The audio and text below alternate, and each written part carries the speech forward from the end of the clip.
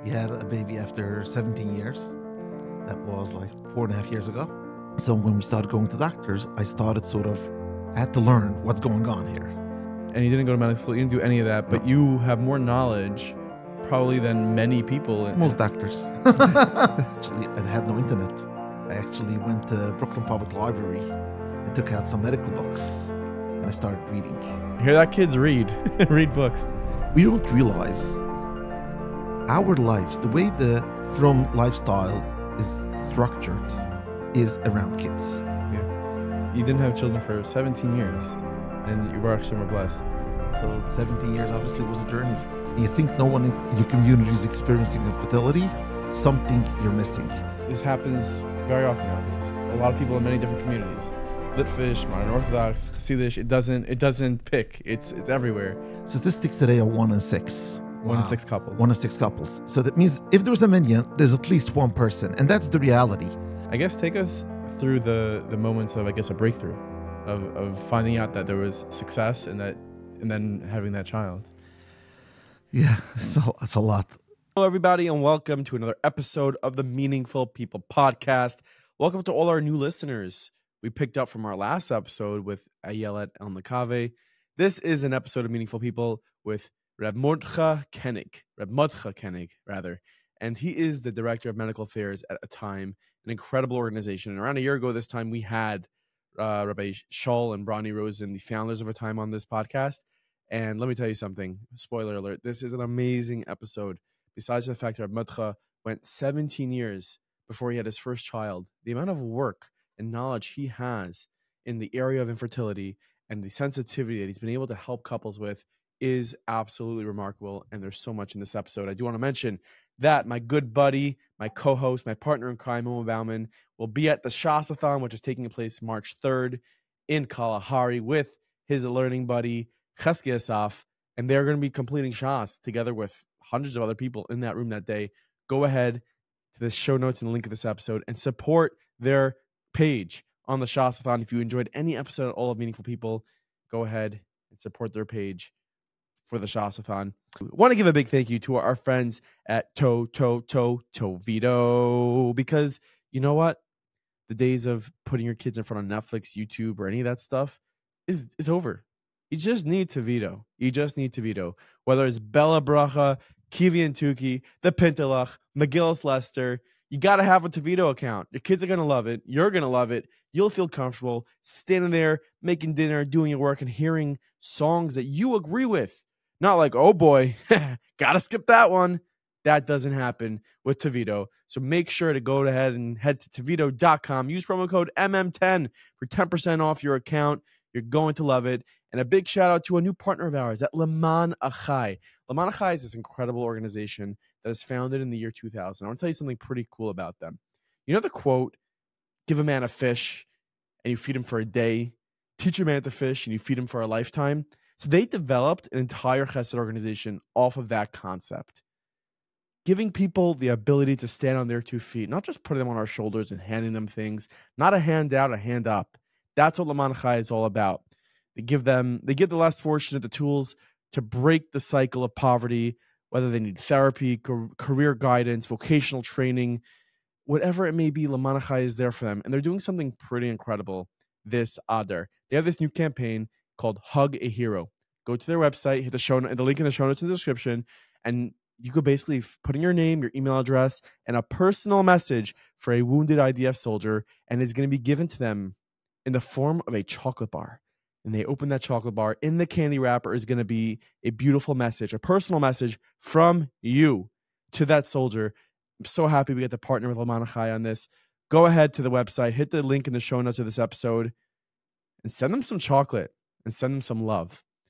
Hope you enjoy this episode. I'll see you in the middle.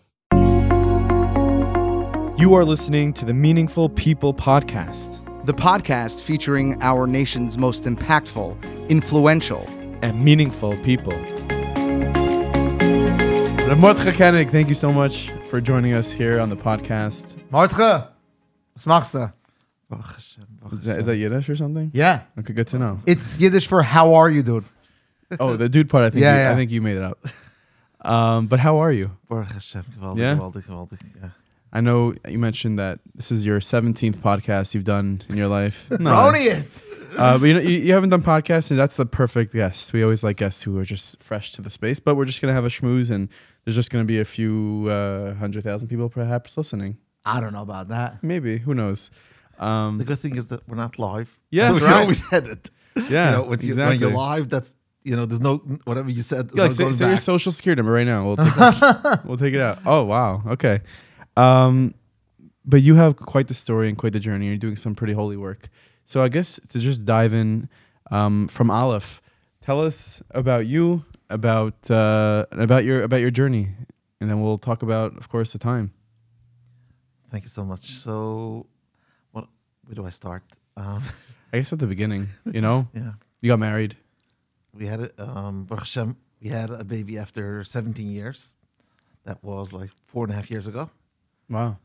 And so 17 years obviously was a journey. And again, on a personal level, this was a personal journey. But, at the end of the day, that's out of that journey, my position at ATime sort of evolved. Yeah. I'd like to talk about that journey. If you could take us into those early years. Many times people get married and the expectation is right away, hopefully within the next few years as kids and everything. And in this case with you, that wasn't happening. Yeah. So our journey started quite early. I mean, there are some people that it takes time for them to realize that they have a journey. By us, we actually started the journey quite early, and quite early after the Chasana, we started our journey. And the journey was obviously a journey from ups and downs, better times, better days, worse days. Was there something that signaled to you early on that it was going to be difficult? You said in contrast to how some couples learn about it, you knew right away? Not right away, but again, we started our journey quite early. We very, very early realized that we might need some help. So what happened was, like everyone, I reached out at ATime at that point. I also had, Baruch Hashem, my great uncle was Rabbi Gissinger from Lakewood. Shlomi Gissinger Zatzal. Oh, really? He was my great uncle. Wow. And he was probably the first person, the first Rav, to really delve into infertility and really know the infertility space. So obviously when we started off having issues, I reached out to him also. Me being the type of person that I am, I'm a person that I really need to get to the bottom of something. Whatever I do, I need to do it all the way. I need to really understand it. It needs to make sense to me. I need to know the science behind it, and what's the thinking behind the solution that we're suggesting. So when we started going to doctors, I had to learn what's going on here. Obviously, I had no idea. So I actually went up to the ATime library. I took out some books and I started reading. And the more I read, the more I was interested to learn more and more.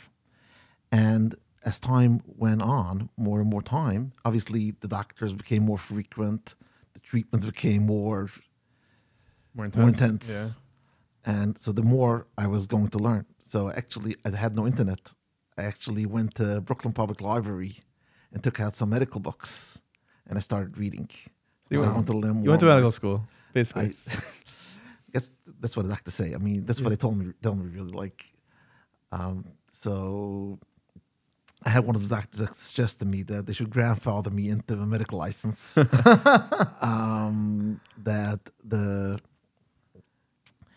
And if he pulls that off, they'll probably pull his license, so they could just give it to you.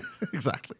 Very good. He's a zero-sum game. He's Here's my license. He's probably on the way out. Yeah. The times retire, so that wouldn't hurt him.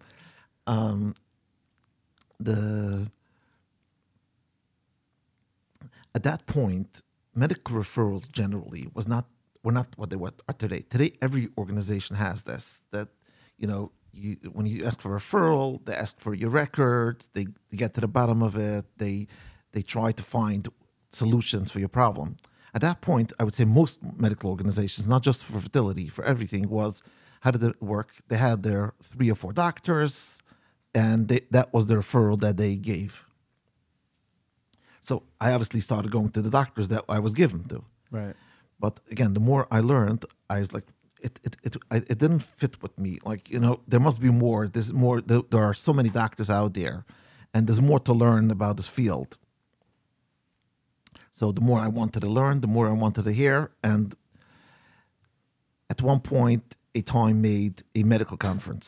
Before COVID, everything was in person. Now everything is online. Yeah. And we did like a few conferences after that. Even after I joined, we did a few conferences. We had like over 30 the biggest doctors in the world come together.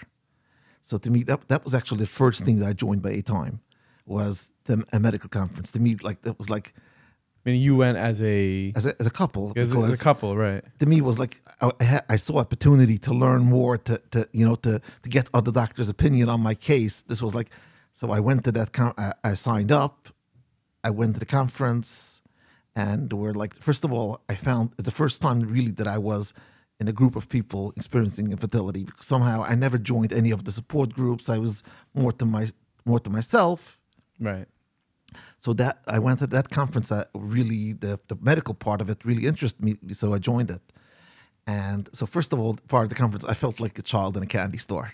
Like, it's so fascinating, by the way, just to open parentheses, what drew you there, based on what you're saying, is the knowledge. Your intellectual pursuit of the 30 biggest Correct. doctors in the field. And Correct. you were doing all this research and you were learning, but you had this sense that there was more to know and Correct. Further advancement to get to. And that's what drew you there. Absolutely. But what that actually did as well is it connected you with other people that were going through the same thing. 1,000%. That's exactly what I'm saying. Amazing. That I never wanted to open myself up to be a part of any support groups or anything. So this was the only thing that I went because of the medical part. But as I said, the high side, that opened me to the whole group support, everything that from that event. I guess before that though, I mean, you and your wife get married, and this is obviously something it's not push shit, where you realize that there's a situation here and you have to see doctors. And I don't know the statistics. Maybe this happens very often nowadays. There's a lot of people in many different communities. Litvish, modern Orthodox, Hasidish. It doesn't pick. It's everywhere. One of the things that I do routinely is when I do routinely shiurim for Rabbanim, training for Rabbanim. Mm-hmm. I do it local. I did it in other out of town.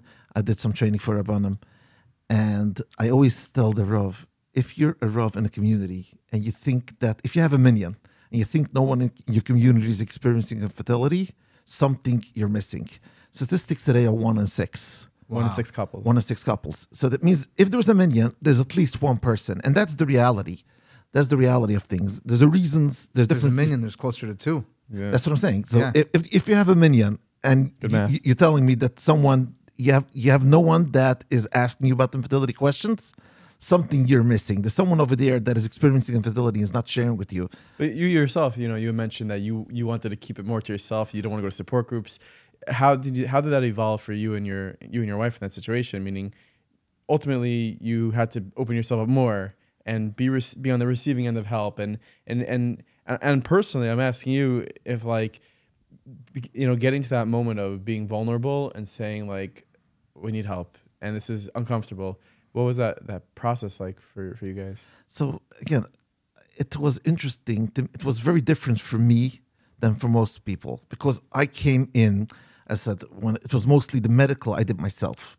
So even though, but I did reach out. It started off, first of all, Baruch Hashem, I had great support.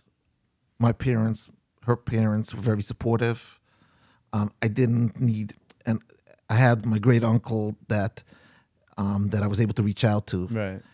So I started off with a position of being very well supported. And the fact that I had the medical knowledge, I was sort of learning on the job, and I felt that I'm learning myself so it came from a different angle. It's kind of unbelievable. Like you didn't go to college. Did you go to college? No, you didn't go to medical. Like you're literally you're the medical director. Spoiler: you're the medical director for ATime. Director of Medical Affairs. Oh, sorry. Got to be an MD to be a medical director. Correct. Oh yeah. Yeah. Sure. Okay, well he's almost done. Just 8 years of schooling away. So you're the director of medical affairs, and you didn't go to medical school. You didn't do any of that, but you have more knowledge, probably than many people. Most doctors. From just hitting the library and hear that kids read books. No, but again, Baruch Hashem, I've gotten a lot of good connections also. So Right. the position that I am, it gives me exposure every day to different doctors. So I have a lot of exposure. So, for example, a doctor works in a certain practice. At a certain extent, they're in their own bubble. Yes, they attend conferences, but again, they're practicing within the practice, the way there's certain guidelines that practices. Most centers have what they do, the way we do things over here. You know, every hospital, every university has this, like the culture over here. We do it this way, and the fact where I am, I have exposure to multiple. I mean, the sky's the limit, Baruch Hashem. So I have the access to so many doctors, so many. Right.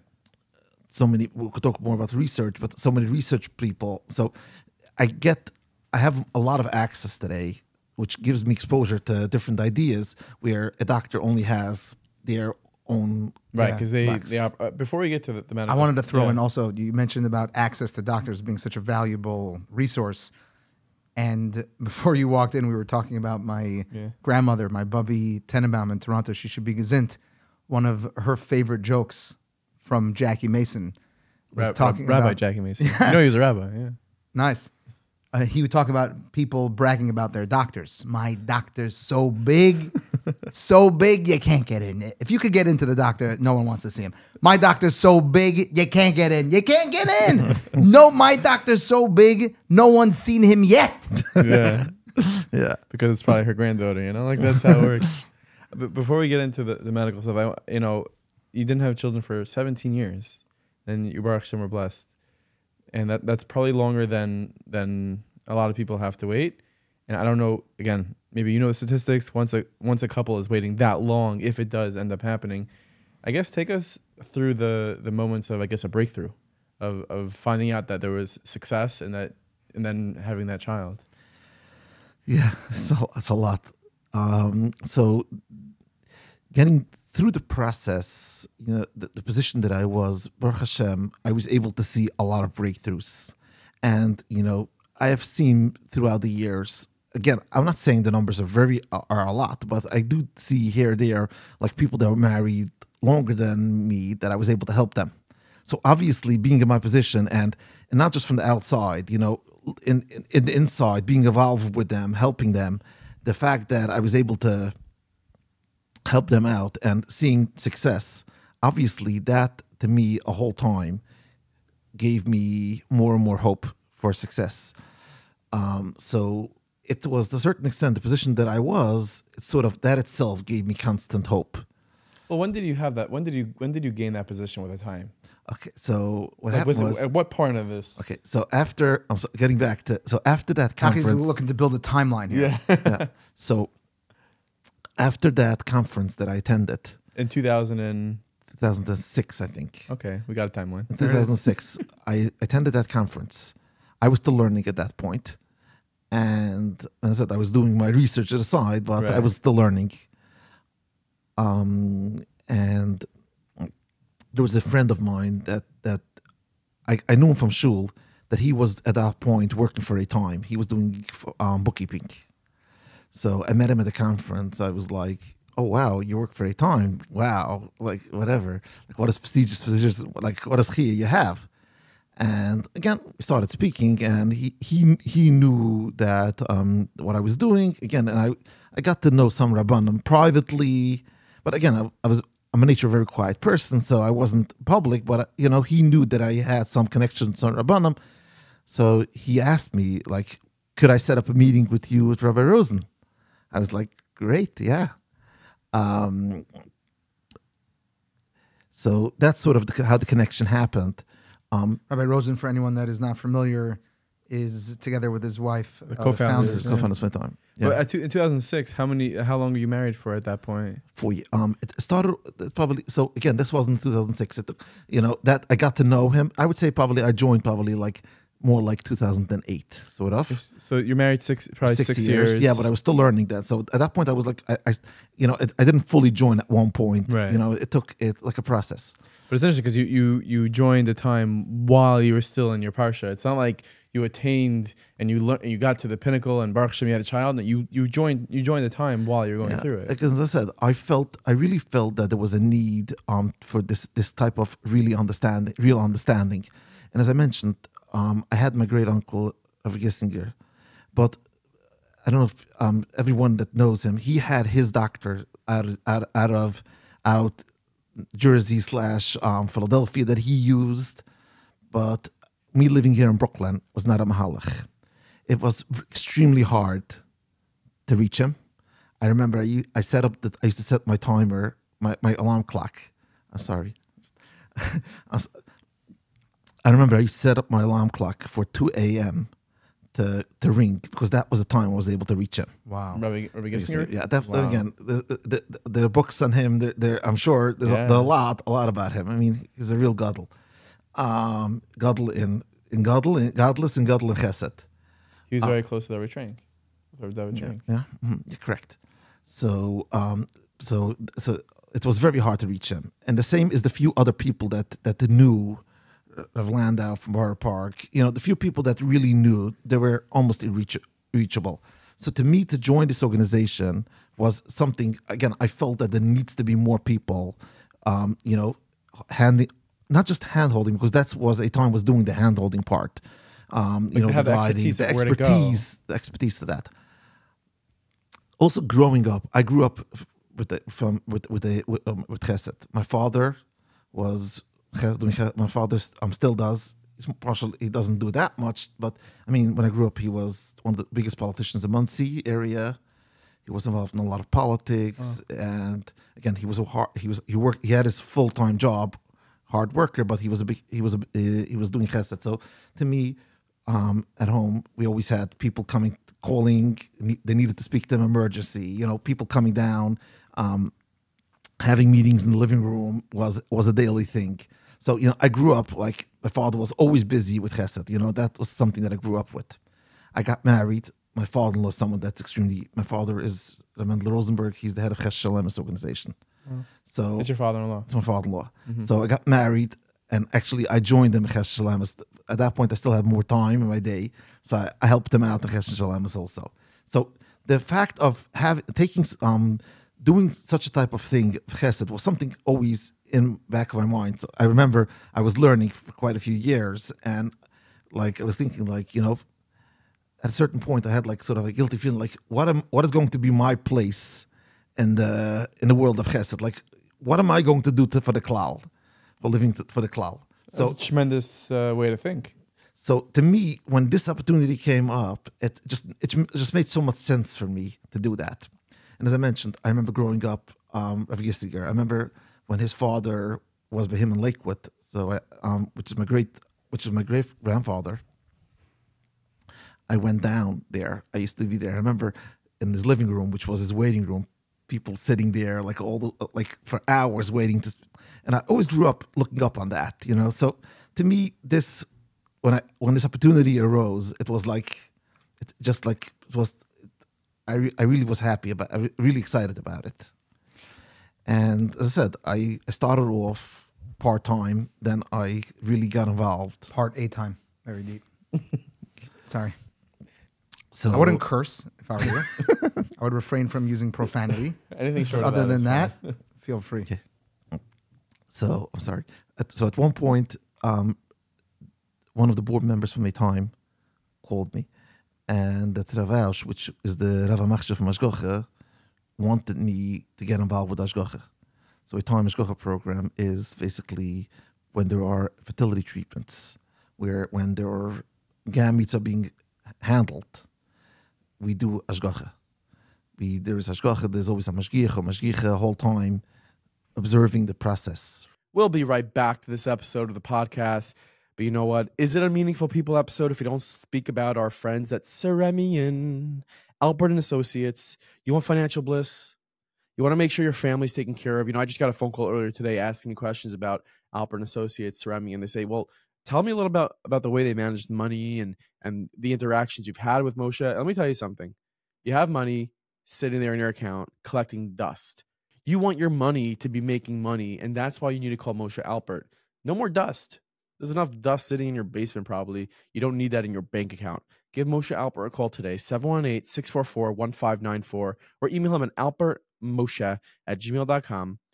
And it's time to have your money make some money. You deserve it. You work hard for it. And it's time that you break free from the dust and turn it into gold. Now, a quick message for my friends at Beis Shalom, Yeshiva of Postville.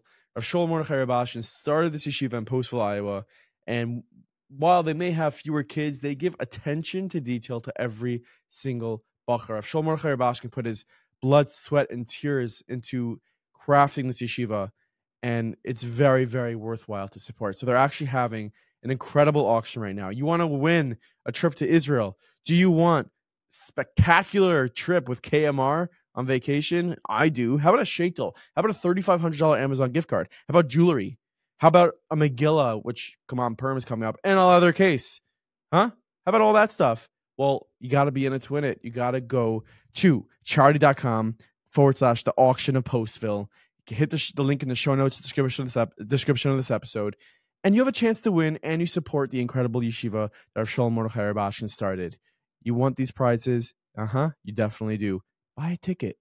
Get a ticket and all those things. Go to sleep. Maybe you wake up with a voicemail saying, hey, you won. That would be pretty cool.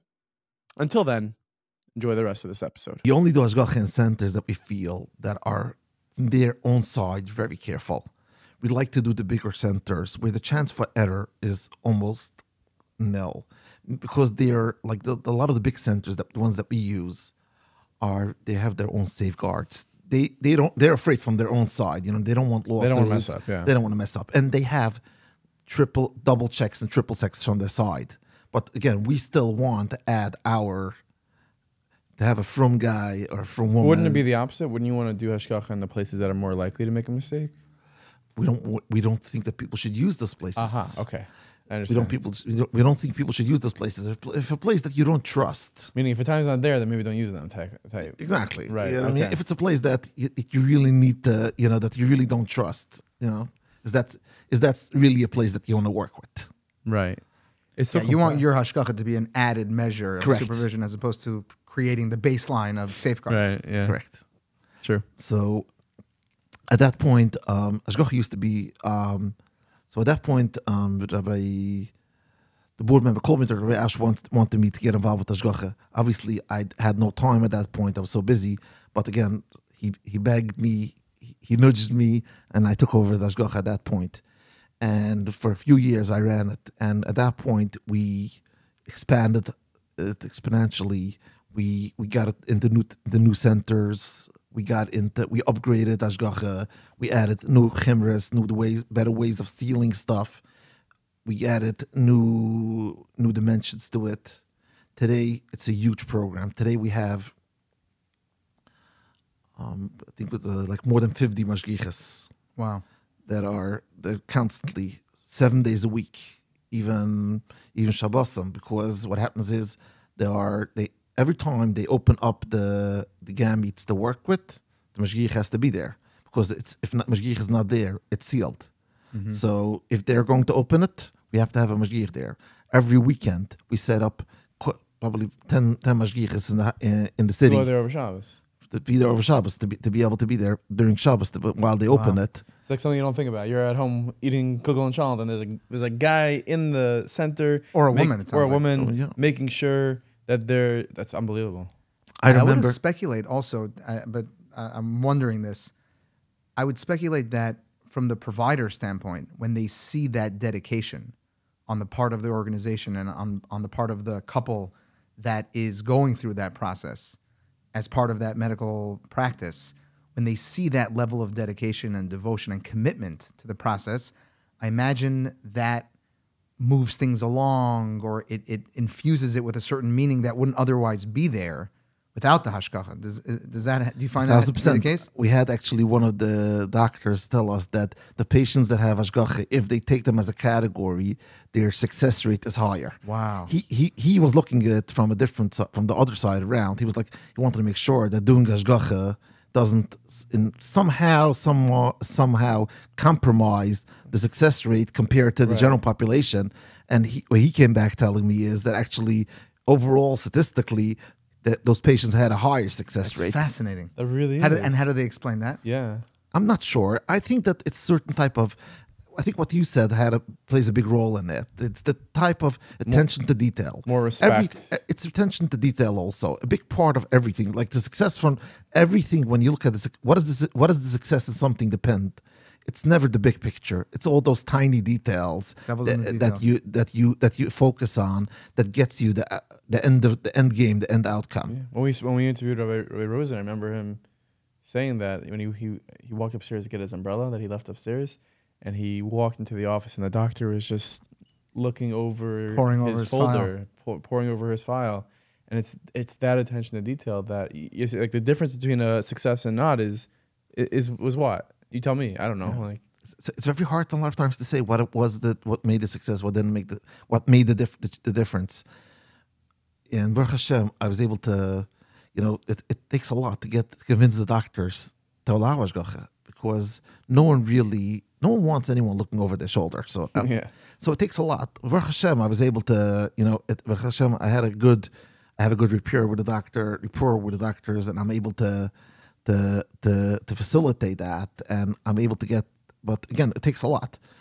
I even one time they had me. There was one of the other countries that they were having issue with hashgacha there, and the doctors wouldn't cave. So I flew out there actually to convince them to allow it. Wow. So you know what I would imagine, that the connection of Klal Yisrael, the Avos Yisrael, right? The love that the Jews have for each other.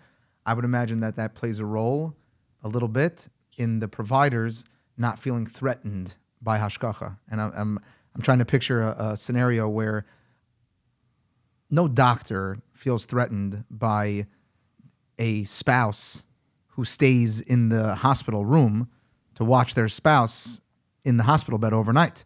They don't feel like they're being watched. They don't feel like they don't feel like anyone's over their shoulder, because they know that the reason this person's here is because they love the person that's in the hospital bed. And when that hashgacha is happening and another Jew is taking out of their time and taking out of their life to be there for this couple and to watch what's going on, the doctors can pick up on that love, because it's the love that's driving the person to be there, and hopefully that helps them not feel threatened that someone's looking over their shoulder. And from the other side, it works the other way around also.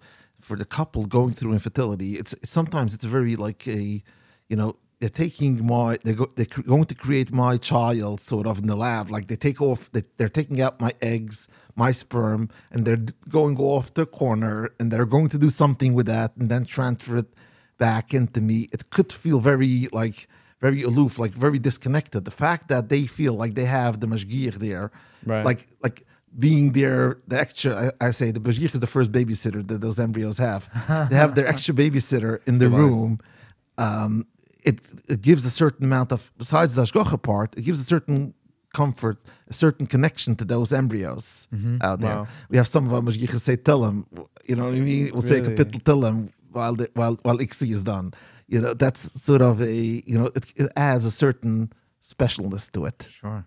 That's so nice. I mean, what I'm thinking a lot about is like there's a lot about what you do with ATime, but all while you're doing this, reading up and all this hashgacha, you yourself are going through this. How do you balance going to bat for other couples and working on their cases and talking to couples while you are also going through this at the same time? How do you balance that? Human emotions are complex, and we always say the same thing, that one thing that makes you happy one day will make you sad the next day. So it's very hard to put it in one box. Right. There were definitely days that I would say that the fact that I was able to help other people helped me. And there were other days that actually why can't I help everyone else, not myself? So, there were days that are like we all have happy days and the opposite. So yes, there were definitely days that were extremely difficult in that perspective, but then there were other times that actually helped me out. The fact that like seeing constant hope and people being helped was a huge source of chizik for me. And people sometimes ask me like, how do you do this? And I say like walking down 13th Avenue and seeing like one scroll and seeing 5 babies that that you helped come down here is a feeling that can't be described. And Does that happen often that you see sure, absolutely. couples A lot. out and about? Sure, daily. It's probably difficult for them to express to you as well. Absolutely. And again, as I said, I'm not. There's a very big part of it is about privacy, Right. and I never approach everyone. No, I don't know anything about anyone. I don't even go to simchas if people call me. I just don't want people thinking that this is why that person. If he's here. He's here. Yeah. And sometimes I won't even go. Like even if there's a chance, I won't even go. I had one funny story. I had my sister got married, so Shabbos Ofruf was in a different shul. So I was davening Shabbos morning. We davened in the shul with Ofruf, and my brother-in-law's uncle, came over to me. He tells me, I know there's a lot of organizations that are helping people with infertility, but there's one organization called ATime.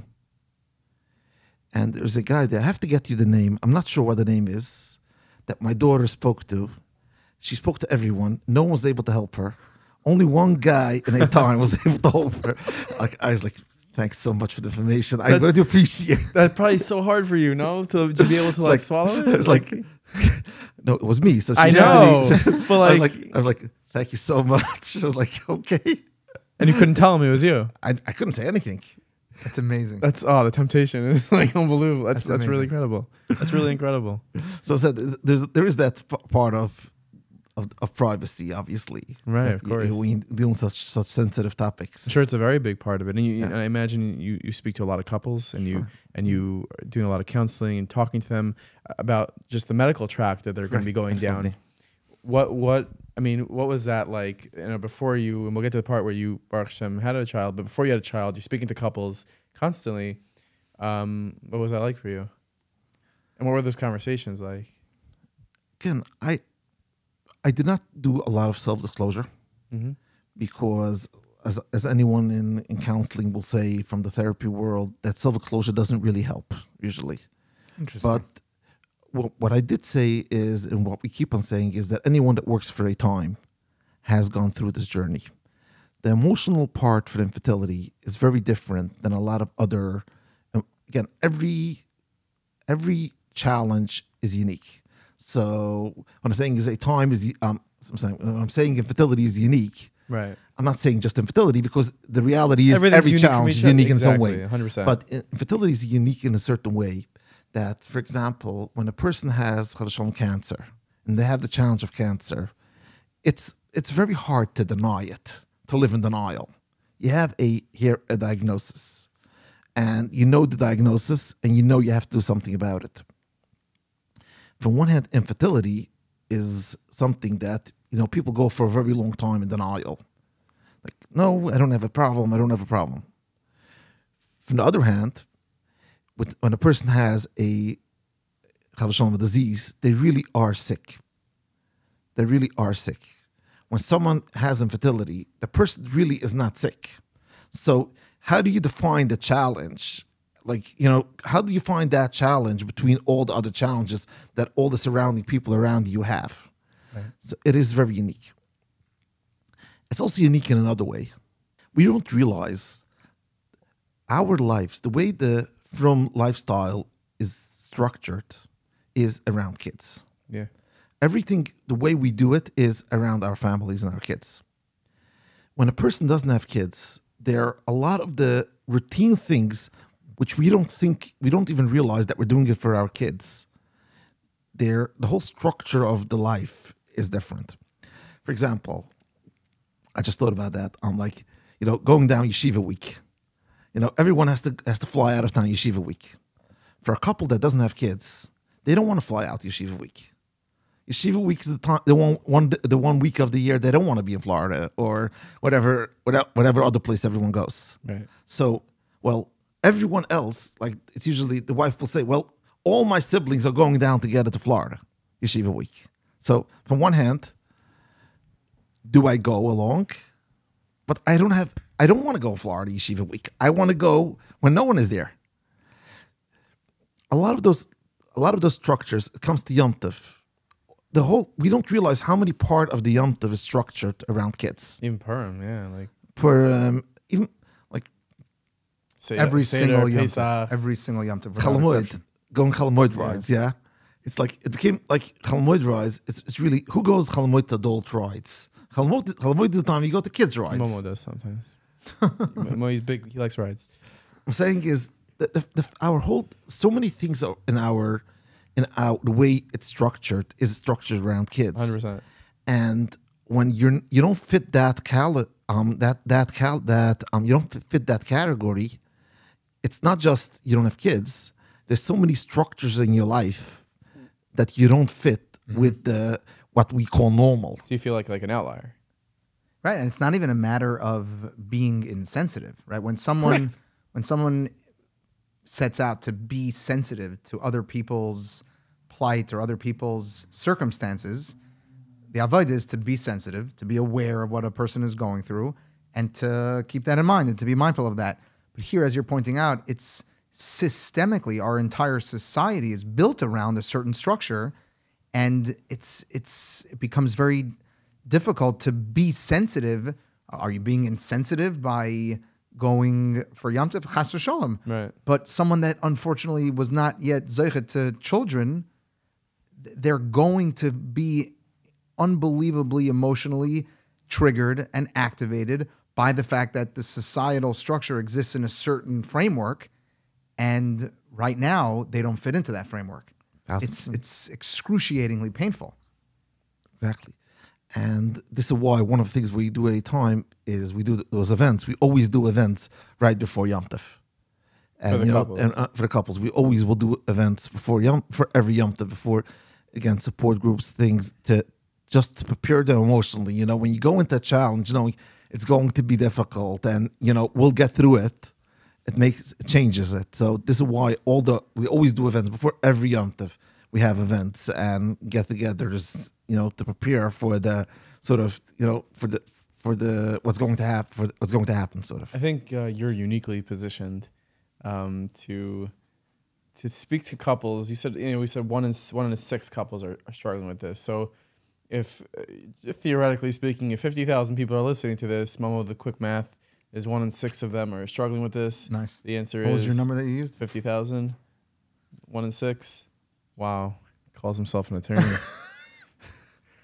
60% of 50,000. He knows medicals. 1 in 6, not 60%. My bad. No, 1 in 6. I'm gonna get a swirly meme out of this one. Yes, yeah, I facilitated this one. Thank you. It's a whole lot of people, and because you went through this yourself, I'm curious if you have any advice for this thing that you just mentioned about every yontif, every aspect of life is different. What advice would you give to that 1 in 6 that is struggling with infertility? How to navigate? Be yourself. Be yourself. And again, it's very hard because when a person is triggered, it's very hard to think rational. And if you wait for being triggered, it looks to you like everyone is insensitive. Preparation for everything is the key in everything. So prepare yourself. Listen, I'm going to be triggered, but no one means it. Hopefully, most of the time, no one means it. No one is trying to trigger you. Do what's comfortable for you. Don't feel obligated to do things that you feel are totally out of your range.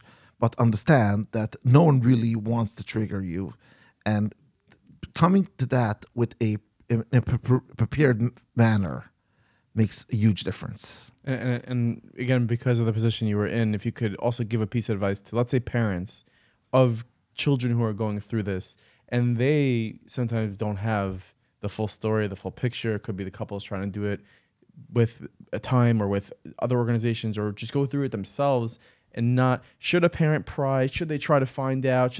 What's the advice to a parent? You've dealt with so many cases. What would you say, and you've seen as like the best route?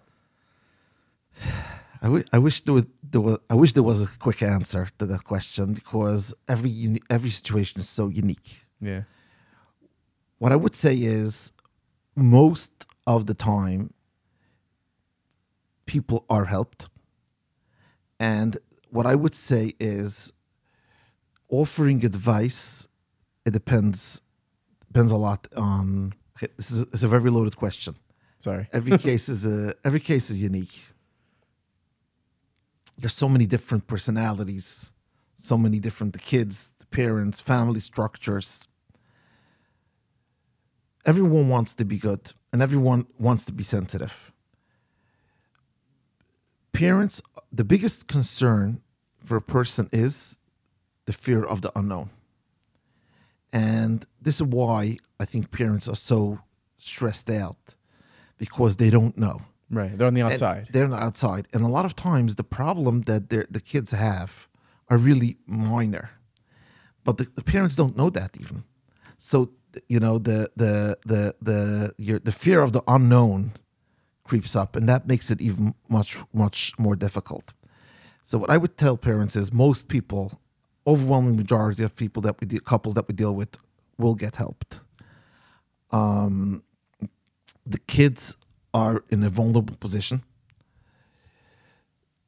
A lot of times, one of the partners wants to share, but it's the other partner that doesn't. And since this is a couple's journey, it's not one partner could decide what the other one should do. This is really a couple's journey together. So if really one partner feels comfortable sharing, the other wasn't, I think the parents have to respect that.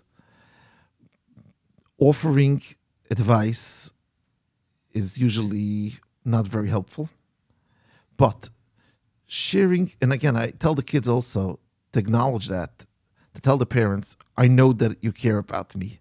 So caring is sharing, meaning the fact is, the biggest thing is, share the fact that you care, expressing that I really care, I'm here for you, and keep the conversation open.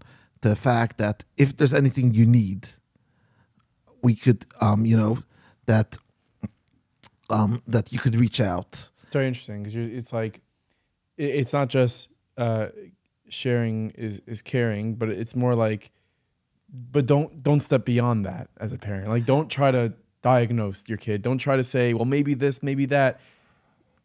Correct. Well, 1,000%. offering unsolicited advice has broad application, Right. as being Yeah. unwelcome, and specifically when a Is couple, the application broad?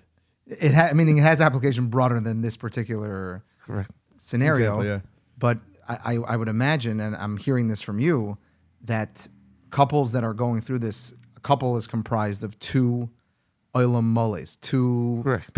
individual people, Which who usually are not on the same page.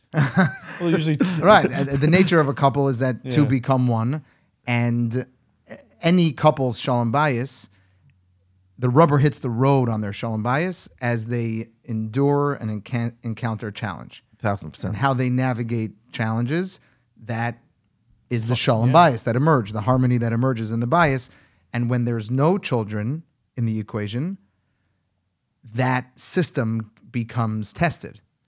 And very often, what I see is that when couples have children, their whole shalom bias very often revolves around their kids. And when there's no kids in the equation, that really tests the relationship.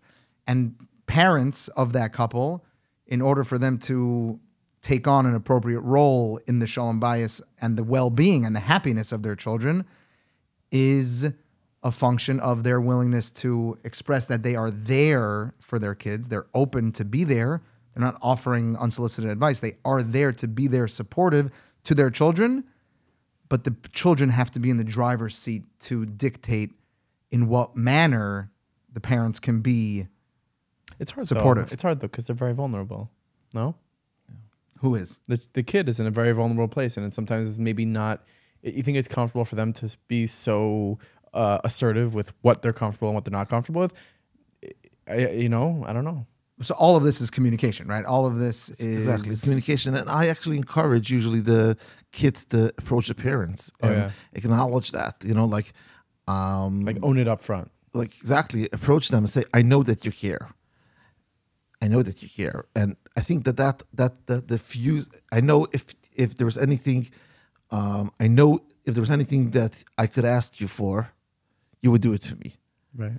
I think that in most cases, that diffuses the situation. Because those parents, most likely in any situation, have spent and are spending sleepless nights with so many burning questions and wondering and not sure what to do, If that child comes to them and says, Baruch Hashem, we're getting help. That's what I'm saying. We appreciate you. We know.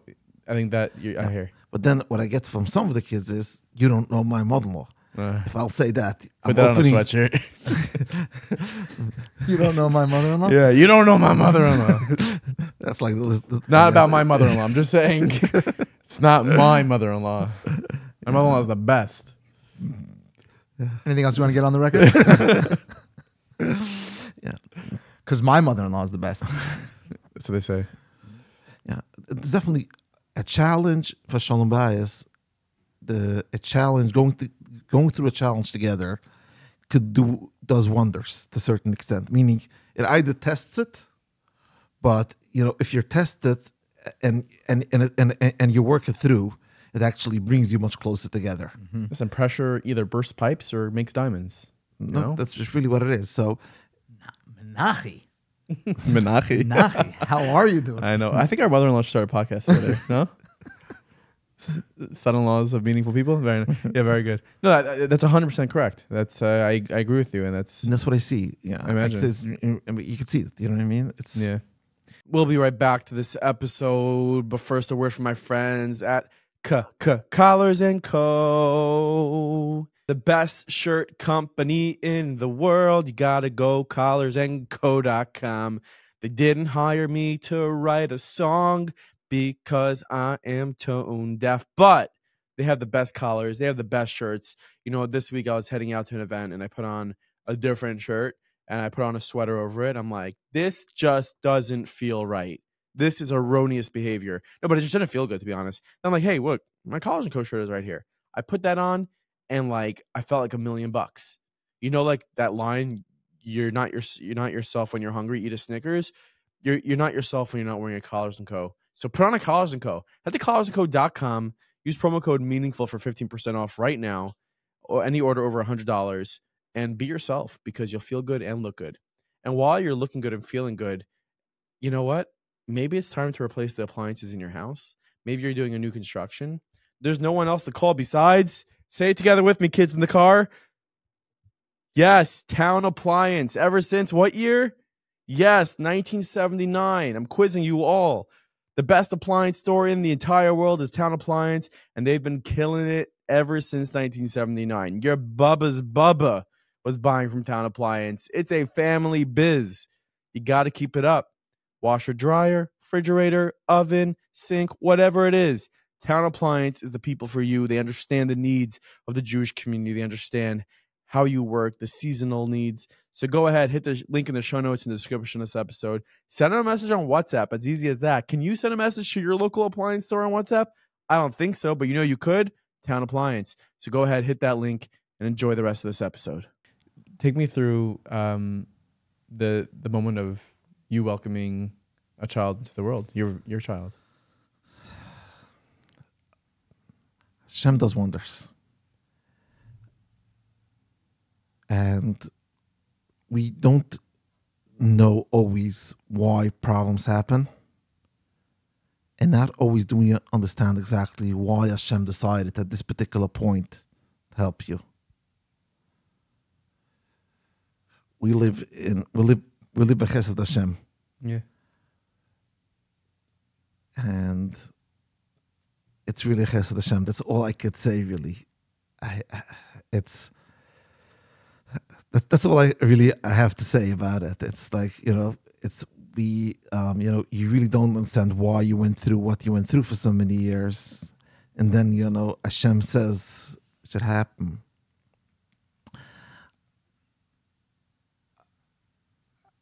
I once said for the light, I said shlosh shit from Adam.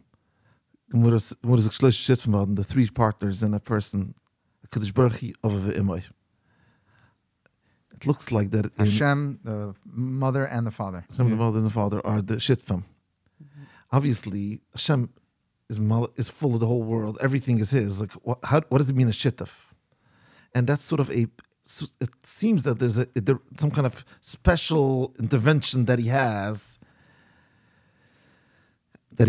here. And, when a decision is made, two partners can't make a decision. A lot of time it's the third decision. It's for the third partner to sort of make the decision that, now I want, now I'm okay with it already. That's sort of the way I look at it. You have a boy or girl? A girl. How old is she? 4.5. Hashem. So that's sort of the way I look at it. That it's like Hashem had one of. So obviously, I have a lot of doctors that I'm very close with, and they all called me. I got quite a few calls. Like, so what happened? Like what do you do? Like what? Like they want to know what the breakthrough was. Exactly. Like you're doing so much research, and I was like, Hashem is in control. Like I really don't know what to tell you.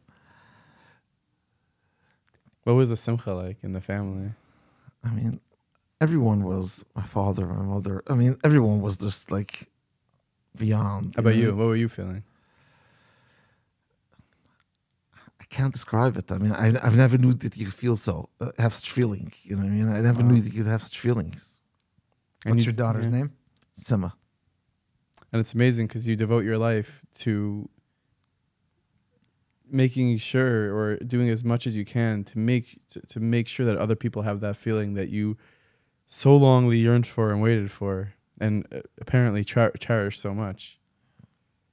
Again, we definitely, we see this and I see this on a daily basis, sort of.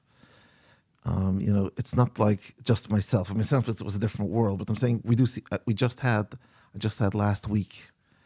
I had a patient actually that patient was sent to me from a different organization. That some people know that when there's a real hard case, they'll send it to ATime. Like that. Right. We had a case. Someone had a baby last week after I think 7, close to 8 years, double-digit miscarriages. Right. Double-digit second trimester miscarriages. We're not talking about just, and also was like I was involved in like a step and another one. We tried this, we tried that, and we did some research till we got through that, and Baruch Hashem, this was just this week, just last week.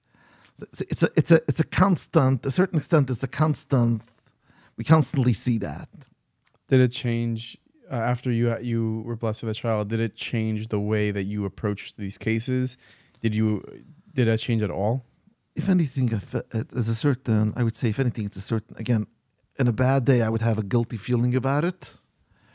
But I would say is why was I helped, not others? But again, I know that I would say that I'm doing anything. We as ATime, not just me as myself, as ATime, as Rabbi Rosen, Mrs. Rosen, the whole team, go beyond. We do a lot of research, and we do everything possible to help every couple. So I know that we do whatever we could. That's amazing. I want to go back to something else that you said, which it surprised me, and you referenced it as like sort of common knowledge that self-disclosure is not something that's necessarily helpful. And I was surprised by that because when there's something that I encounter that I don't have personal experience with, I feel like my opinion is like very suspect. And I can't relate to that. So what could I possibly say? I have no way of relating. I can't fathom what it means. So anything that I'm going to say after that point, it's like a big asterisk on whatever comes after that. And I would imagine that a big hurdle for someone to be open to receiving help and to hear is to know that the source of this information can indeed relate to what I'm experiencing and what I'm going through. And I would think that it's a very helpful tool and mechanism. So I'm curious if you can unpack. Yeah. So again, like everything is complex. But what I would say is there's 2 points I would say. First of all, no two people's challenges are the same. Meaning, even if you're going through this and this challenge, two people don't deal with the same wife, not the same family history, not the same, and no two cases are really exactly the same. So let's say if you understand a person, and again, I was talking more of an emotional perspective. Even if you understand what the person is going through, let's say in the same official diagnosis, usually you're not coming from the same background. You're not coming from the same. Ultimately, it's not so helpful. Ultimately, there is the big part of a big difference between the two of them. The other part of it is, from a therapy perspective, the way they look at it is, you don't want to deflect the tension on you. Meaning, you want to keep the tension on that person. Mm-hmm. And if you start self-disclosure about yourself, it sort of deflects from you. It deflects from the person that you're focused on now to help, and you're focusing attention on you. Mm-hmm. So again, this is why I said that everyone that works in ATime experienced this, went through this journey, because I feel it's important, the general concept that we understand what you're going through 1,000%. But I'm saying, I'm talking more in detail, more of a detailed disclosure of like, oh, I had the same procedure. I don't feel that is necessarily helpful. Right. And then as you're saying that, it occurred to me that maybe it's important for there to be that acknowledgement that my circumstance is unique to all the parties and all the nuances. And when someone gets busy self-disclosing, it conflates to the person, oh, you think you know what I'm going through. Yeah. Whereas when someone right out of the gate acknowledges, I have no idea 1,000%. what you're going through, that is more validating than trying to come off like, oh, I know what you're going through. Exactly, because in reality, you don't. Mm-hmm. The truth is you don't. You might know part of it, but you really don't. Is there a case that you were involved with? I'm sure there's hundreds, maybe thousands, but is there one that it just sticks out to you, top of your mind, that the way that it was most fulfilling for you, most accomplished feeling? And there are so many of them. It depends a lot also how involved I am emotionally with the person also. So a lot of times the interesting cases are not necessarily the cases that I am. That are the cases that are more involved emotionally. Sometimes are because I'm more involved with the ins and outs of the day to day than the interesting cases. But absolutely, I mean, they're constantly cases, and obviously the cases that I have sort of changed, I sort of had to maneuver my way to get that treatment done, and after that the person gets helped. Obviously, that means much more to me. So for example, I had a case. I'm thinking now of a case that someone that she was not responding a certain way, and I came up with an idea of sort of how that person should respond, with a certain protocol, like the treatments. Yeah. Okay. And the doctor sort of was insisting that it's not true. It's not going to work. It's not going to work. So what I did was I sent them to a different doctor. And I told so I wanted the doctor to give a specific medication as a part of the treatment protocol. I figured that medication will do this particular thing. The doctor insisted that they don't want to do it. So what I did was I sent them to a different doctor. And I told that doctor they should try just this medication. I want to see what this medication will do for them. And it worked. So then I sent that patient back to doctor number 1 for an ultrasound. You showboating? No, because I wanted him to do it, because I needed to be a part of the bigger picture. Right. So I just did that protocol just to show that the way she responded was actually great. So then once I proved him, and she did an ultrasound by him, like, oh wow, how did he get this? I was like, well, we did this in this protocol. It's amazing. You're so Jewish. Amazing home care. It's amazing. So, like, That's amazing. But it's remarkable to me that you've developed such a trust amongst the doctors and such a respect amongst the doctors. And this goes, by the way, in the field of infertility and RCCS, the way they are with 1,000%, cancer. everyone. Credibility, yeah. The credibility that any year that could walk in with no degree can come in there and say, I think you should do this. And they say, okay. again, so it doesn't come from one day to the next. And Baruch Hashem, you know, sure. it comes with a connection. It comes from proving yourself. First of all, proving yourself that I'm not here for myself. I have no, you know, when a person feels that you're starting to do it for yourself, they will never do it. Like, I have no ego here. I have no benefit. For example, this case, yeah. That would be Egonius if it was. Oh, wow. Egonius? Egonius. It would be erroneous and Egonius. That's good. That's good. Wow. You know, so the fact that they feel that I have no interest. I have no personal interest in this. I have no personal gain in this. I'm just doing it because I really feel that this person is going to be helped with this protocol. Right. So that, to a certain extent, helps them. That's remarkable. And the Shastathon is coming up.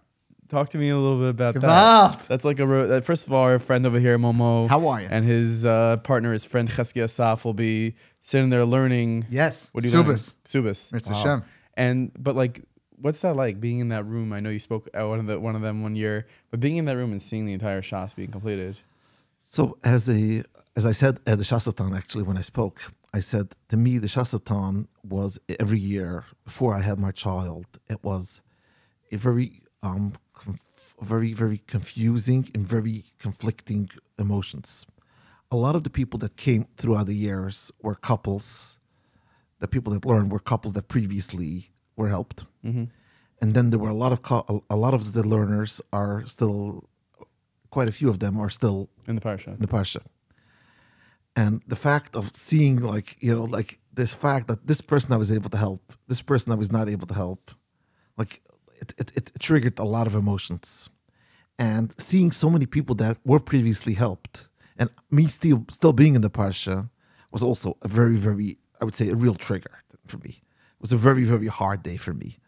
The fact that, like, you know, like all those people like learning, and Baruch Hashem, they're all so grateful. They were all so much helped, and I'm still in this.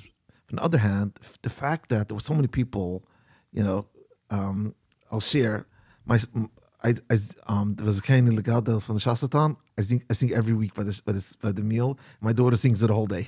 Wow. Because the fact that so many people being mispallel for the couples, that to me was like, it was like, I would say, the highlight of the year, if anything. You know, it's the fact of so many people caring and being together and feeling, it was the energy in the room that, like, you know, there's really hope. It really gave, like, there is still hope here. You know, that's really the feeling that I got from that. And I feel like your presence, like, you are such a signal of hope, having gone through what you've gone through and the amount of years that it's been. And Baruch Hashem, you have a precious daughter, Sima. People can look at you and see and say, oh, look, you know. Absolutely. And again, it's hopefully we're definitely hoping for everyone else. You know, the world is a world that keeps on changing, and we are really trying to do whatever we could to push the world forward. You know, there's one of the procedures that are used that are called ICSI, which ICSI is when they take one sperm and they inject it into the egg. For years, ICSI it was accepted that ICSI doesn't work. ICSI really was invented by mistake. It was an error. The doctor did an error, meaning he was trying to inject it one way and he ejected a different way. That's why you have a shkacha, I guess. No, but it was in the same sample. Right. He basically injected it slightly different when he wanted, and he let it grow overnight, and he saw that it fertilized. And today there are, I think, like tens of thousands of babies born with ICSI. Wow. And before 1991, which is not that long ago, they were not able to be helped. And when I look at such a story, I think of, like, you know, when are we having this next ICSI? Right. To me, that's, there's the word Yigatu Mitzvah Taman. And there's a question people ask, like, if it's a Yagia, why is it a Mitzvah? Mitzvah means when you find something, when you're not planning on it. Right. You're not hoping for that. If it's a Yagia, why is it a Mitzvah? And the word that they always say is that, we do a shtadlis. And Hashem sends the results. So you do the Yagia. The Mitzvah is not necessarily, and that's what I was always like thinking, like, when we do Iksi, you do the Yagia, the real outcome is the Mitzvah from Hashem. And I say this is why we call it the medical breakthrough. A breakthrough it's not achievement, it's a breakthrough, because Nice. it's like you never know where it's going to come. We at ATime have invested hundreds of thousands of dollars in research. We had at one point our own lab in one of the most prestigious hospitals. We've done research abroad, and that's part of what I do. I don't do Ashgacha today anymore. How abroad are you doing research? Like, which countries are you going to? We have in Israel and different countries. We do, and again, all with, because Baruch Hashem, I have the connections. So bringing together, putting the extra pressure on them, what else could we do to help more and more couples? Right. It's something that we hired some researchers.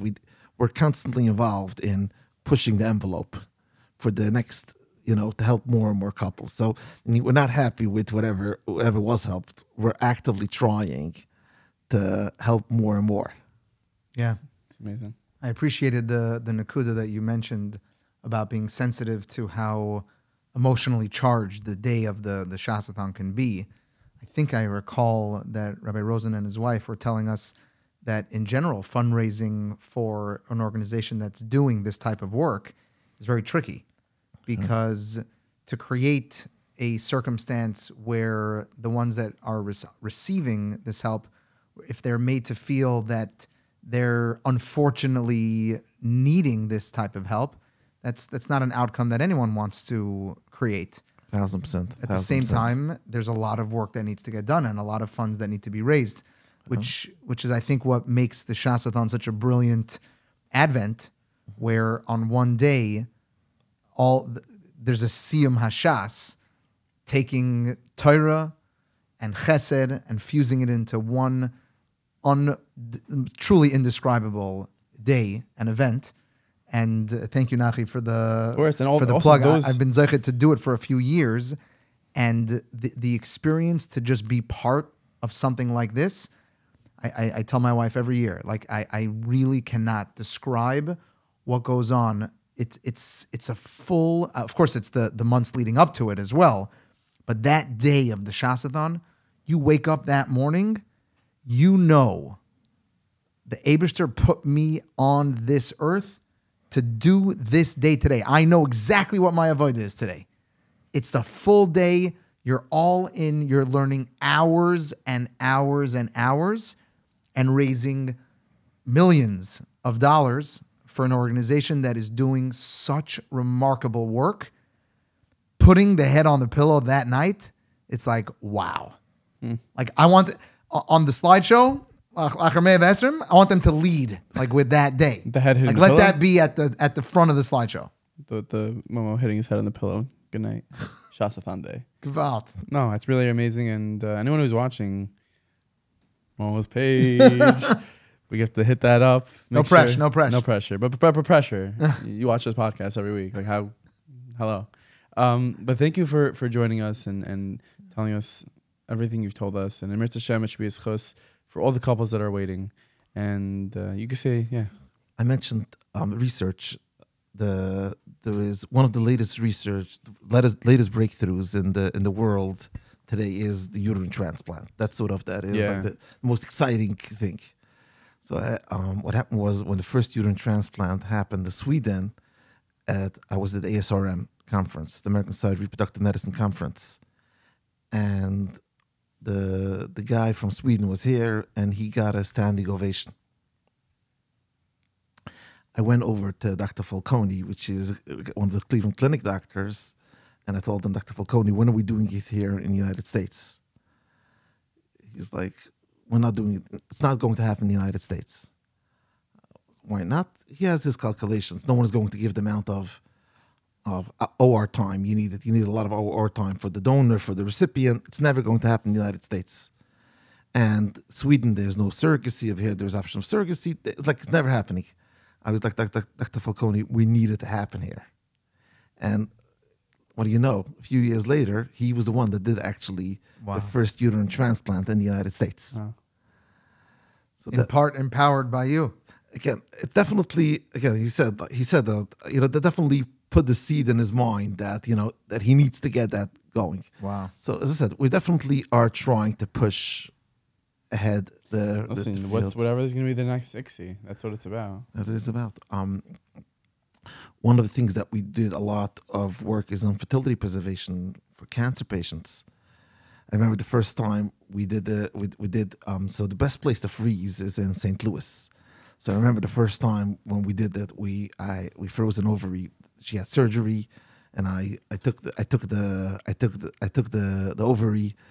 I ran to the airport, and I had to catch a flight to St. Louis, and I was like what do we have? And it can't go in through the radar. It can't go through the X-ray because so, of the yeah. So it's like, what do you have there? It's like, I have an ovary.